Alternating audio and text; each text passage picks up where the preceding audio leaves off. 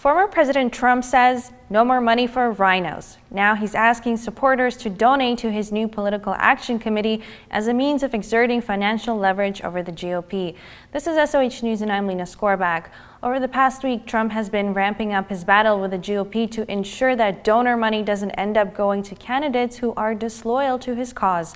Last Friday, Trump's lawyers sent letters to several GOP committees to stop using his name and likeness in fundraising emails and merchandise.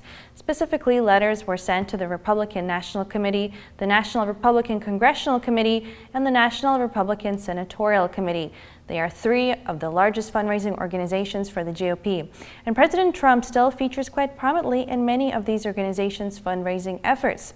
But the RNC brushed this aside. RNC Chief Counsel Justin Reimer said that the RNC has every right to refer to public figures as it engages in core First Amendment protected political speech, and it will continue to do so in pursuit of these common goals.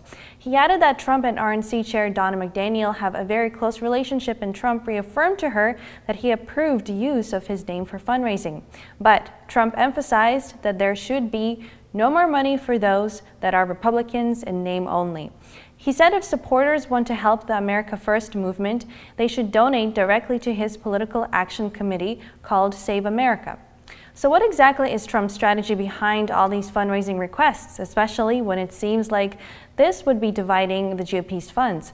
Well, since there's not really a modern precedent of the RNC backing a challenger against a Republican incumbent, this means that the RNC could end up bankrolling several candidates that Trump is looking to oust, most notably the Republicans who voted to impeach him.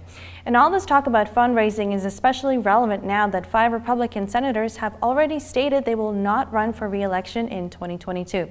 So this opens the field for Trump to reshape Congress by backing candidates who are more aligned with his America First platform, but not without the help of Trump's base.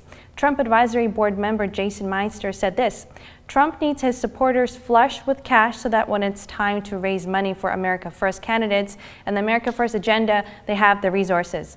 And despite some fractures within the GOP, there seems to be a growing recognition that the Republican Party is still very much part of Trump. During the Conservative Political Action Conference last month, many speakers reaffirmed him as the future of the party. The RNC also decided to hold part of its spring retreat at Mar-a-Lago, which is Trump's exclusive club and residence in Palm Beach, Florida.